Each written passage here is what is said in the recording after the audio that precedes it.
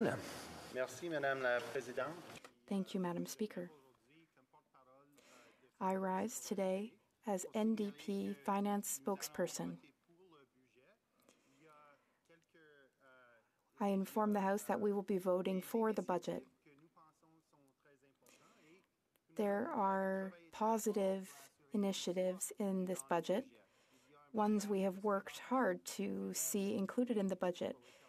In this budget, there's dental care for students, seniors, those with disabilities. There is a doubling of the GST credit, which is very important in times of inflation. Also in the budget, there is assistance for housing and for groceries. There are requirements for the government to invest in a clean economy, which will also ensure that workers receive their fair share with fair pay and good benefits as well.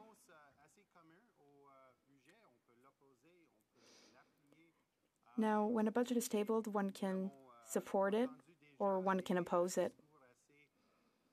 In the House, we have heard some rather polarizing speeches, controversial ones. Our approach in the NDP is different. These days, polarization, hatred, and anger are more and more present in our politics. We want to find a way to work with everyone, even those with whom we disagree on substantial issues. We need to find common goals.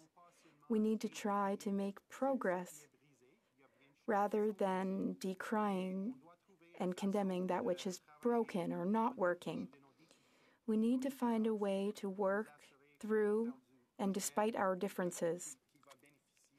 We need to work together to move forward to help Canadians. Living in times where politics and doing politics is getting more difficult, there's a lot of anger, a lot of justified anger with the difficult circumstances that we're facing, and a feeling of unfairness that the burden of those things is not falling equally on the shoulders of all Canadians. People should be angry about that. But it's not enough just to be angry. You have to try and find solutions. And that means trying to bring people together, not just dividing them. So New Democrats are prepared to support this budget, as we were prepared to enter in an agreement with the current government not to cause an election in exchange for progress on a number of key policy areas. We see some of those reflected in this budget according to the timeline that had been agreed in that agreement. First and foremost, dental care, a really important initiative that is going to allow millions of Canadians who up to now haven't been able to afford to get their teeth fixed to do that. Children, seniors, people living with disabilities are finally going to get access to dental care that has been eluding them for a long time. Hear, hear. And that's had real consequences. It's affected their ability to get and keep a job. It's affected their sense of confidence and socializing with others. It has affected the way that people look at them. It causes them pain. You know, like, these are real things that we are going to help a lot of Canadians take on in their life and find solutions to. We're doubling the GST rebate, not for the first time, but for the second time, because we recognize that in a crisis of affordability, people need to receive help, and that help should be targeted in a way that doesn't simply pour more fuel on the fire of inflation, and this is the best way to do it. Don't take my word for it. Take the word of many private sector economists that incidentally are not NDP members and don't always have nice things to say about us, but who recognize that this is a way to get help to people who need it and to do it in a way that's responsible in respect of inflation. We've also worked hard to ensure that as the government finally, long overdue, prepares to make some serious investment in the new energy economy that is coming, that must come if we're to reduce our emissions and avoid the worst consequences of climate change, that workers stand to benefit from those investments. Not because there's going to be a check handed to corporations, as Liberals so often do, and then ask and beg for them to do the right thing, but because it's going to be written into the funding agreement that they have to pay prevailing union wages with benefits and pension considered in that wage package, so that we know that Canadian workers, when they show up to work to build the economy of the future, are going to be fairly compensated, and it's not going to get paid out simply in dividends to international shareholders or Canadian shareholders, wealthy shareholders, that hide their money offshore, and we don't see a benefit here. And that's important as we move forward.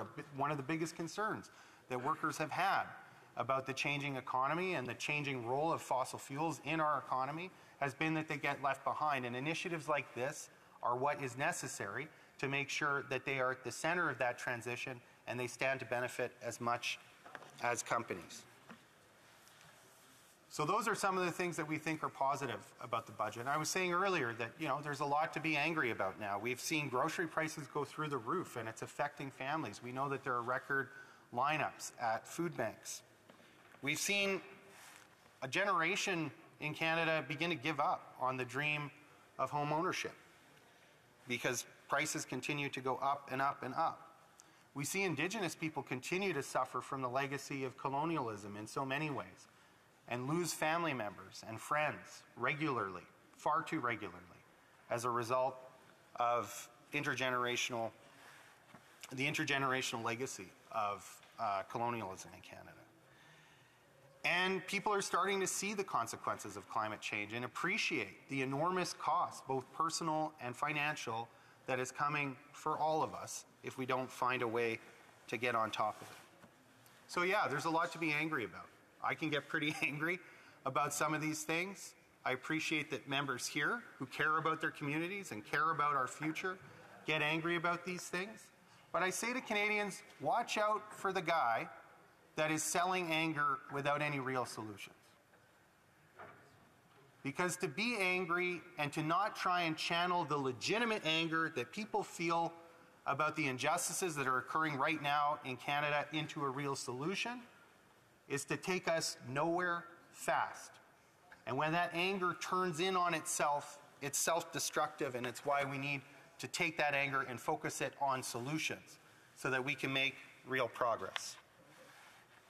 Now, if you want to propose solutions, you have to understand problems. And unfortunately, you don't have to understand a problem to get angry about it. And so we see just earlier from the Conservative leader, somebody who's willing to get really angry about problems that he clearly doesn't understand. And if he doesn't understand the problem, it means he's not going to be able to find the solution. What am I talking about? Well, I'm going to go through a list, Madam Speaker. I'm going to go, first of all, to the economy, because the leader of the Conservative Party likes to talk a lot about the economy. And he's right, inflation is hurting people. We agree on that. But if we want to stop inflation hurting people, we have to propose real solutions, and that means we have to understand the problem. He would have you believe that it's only government spending that has caused inflation in Canada. That is not true. It's not true. During the pandemic, we saw across the world manufacturing facilities shut down. We saw shipping shut down. We saw all sorts of supply chain issues as a result of shutdowns due to a once-in-a-lifetime global pandemic. Anyone who understands the market, and it's strange for me, as the Democratic Socialist in the room, to have to be teaching market principles to my Conservative colleague, but anyone who understands the market will know that when you have that level of significant supply chain disruption, you're going to see an increase in prices. That is going to happen. It's unbelievable to me that the economic analysis, so-called, of the Leader of the Opposition doesn't even take a moment to recognize the fact of the very real supply chain disruption that we've seen as a result of a global pandemic. The other thing that he refuses to mention, just like the Governor of the Bank of Canada refused to mention for months until we squeezed it out of him at committee, is that corporate greed has been a significant driver of inflation. Even the Governor of the Bank of Canada now has said it, that companies are raising prices beyond the increase in costs that they have occurred, and the inflation that happened because of the global pandemic created circumstances where they felt they could raise their prices and get away with it because people wouldn't know why the prices were going up, and they might think it was justified. And he said that as inflation comes down, we may see prices come down even further as companies no longer have a pretense to be raising their prices. How does the Conservative leader pretend to have answers to inflation when he won't talk about corporate greed? You know who else won't talk about corporate greed? the Liberal government. That's something that they have in common. It's a blind spot in their understanding of what's happening to Canadians right now, and they work together to try and silence the voices that would point out the role of corporate greed.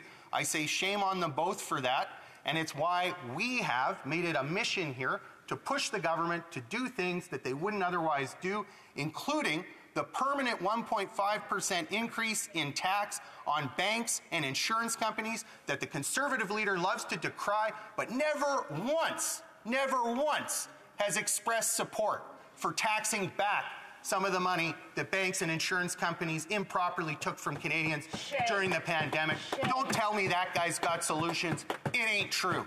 He doesn't even have the decency to recognize a good one when it comes up and slaps him in the face. He likes to talk about housing, rightly so. Canadians are rightly angry about what's happening in the housing market. He likes to pretend that that's a product of the last 8 years. In 2004, a house that sold for $30,000 in Winnipeg would sell for $60,000 in 2007, and then well over $120,000 in 2012, Madam Speaker. Housing prices have been doubling in Canada for a long time. They doubled every few years under the last Harper Conservative government. So don't tell me that somehow this is a product just of the last little while. It is a problem, and it's a growing problem, but it's been growing for a long time. So how do you solve the problem around housing? Browbeating municipalities into approving building permits for houses that will be built that Canadians can't afford is not a solution. And developers have been building a lot of houses over the last number of years. You know who hasn't been building houses? Governments.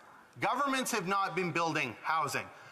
Before 1995, the CMHC, in partnership with provincial governments, would build 15,000 to 20,000 units of affordable and social housing every year. And they stopped when their funding was cut in 1995 by the then Liberal government. Now, if you take the last 30 years and you multiply the 15,000 to 20,000 units per year that would have been built, you land right around 500,000 units. Well, you know what the deficit for affordable housing in Canada today is? It's about 500,000 units. How did we end up with this deficit of affordable housing? It's not rocket science. It's because governments, like with the same philosophy as the leader of the official opposition, cut and cut and cut the housing budget right out of the federal government's budget, Madam Speaker. And that's why we have such a dearth of affordable housing today. And that corresponds with the financialization of housing that we've seen not over the last 2 years or the last 8 years, but over the last 30 years. That's when it started taking off, because you no longer had more affordable housing being built at the bottom end of the price spectrum, which meant all those folks that otherwise would have moved into affordable or social units had to pinch their pennies and make tough decisions about what they could afford and what they couldn't so that they could start to compete in the housing market. And that's how we got to where we are.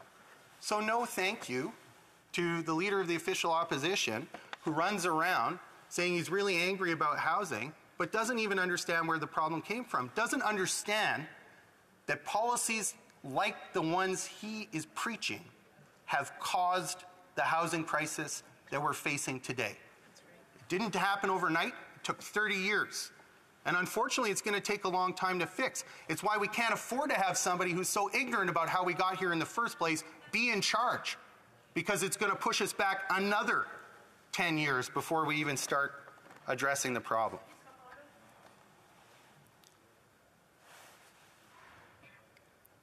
Talk about Indigenous peoples in Canada who have suffered generations of colonial violence, a government determined to commit genocide, to take children away from their parents, to rob them of their language, to deny them access to their cultural heritage. We're still living out the consequences of that. And the answer isn't going to come without empowering Indigenous people to be masters of their own economic destiny. Obviously, that's important when we talk about developing natural resources. It's important when we talk about the investment of $4 billion here in this budget for a for Indigenous, by Indigenous housing strategy, so that Indigenous people have the tools and resources to begin solving the housing crisis for themselves. That's important. And you know what? If they can bring private capital and do some of that building in addition to what the government can supply, I think that's a great thing. There are certainly examples of those success, but we shouldn't kid ourselves. Just as we can't rely on the market that has created the housing crisis writ large to solve it without beginning to build again the kinds of affordable housing that we had been building before when times were better in terms of housing affordability, we can't pretend that somehow Indigenous people now are going to rely on the market and market mechanisms to be able to house their people. If that was going to work as a strategy, I swear to you, Madam Speaker, it would be done already.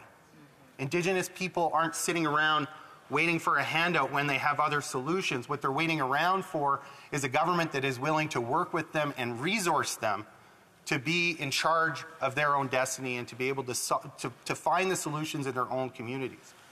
But after they've been economically sabotaged by the Canadian government since Confederation, when they started to have successful businesses and then they were told they couldn't take their product off the reserve, there was going to be a pass system and they needed the permission of the Indian agent, well, we shouldn't be surprised that it didn't work out. And now those are some of the problems that we're trying to solve. I know, Madam Speaker, I think you're looking at me in respect of time. Okay, no, good. So I hope that gives some understanding of the housing problem and what we're going to have to do in order to be able to fix it. I don't doubt a genuine desire to solve the problem, but I really do question whether the Conservative leader and his group have the intellectual wherewithal to be able to solve it, because you wouldn't know it by listening to what they have to say about the problem. And it's a similar thing when it comes to the climate. I mean, the fact of the matter is we need to get our emissions down. There's no two ways about it. It has to happen.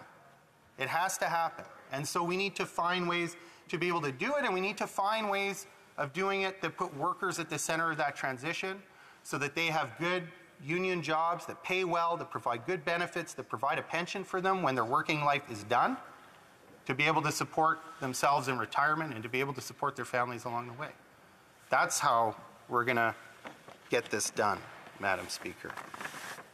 So if we look to the budget, well, how does this begin to assert some solutions? Well, when it comes to Canadians that are making really difficult choices between caring for their teeth and buying their food and paying their rent, a national dental care program to cover children and seniors and people living with disabilities makes a difference. It makes a difference for their dignity. It makes a difference for their health, which otherwise deteriorates until they present in an emergency room because it's gotten so bad. And we pay for it then, but we pay a lot more than what we're going to pay for some preventative dentist visits, Madam Speaker.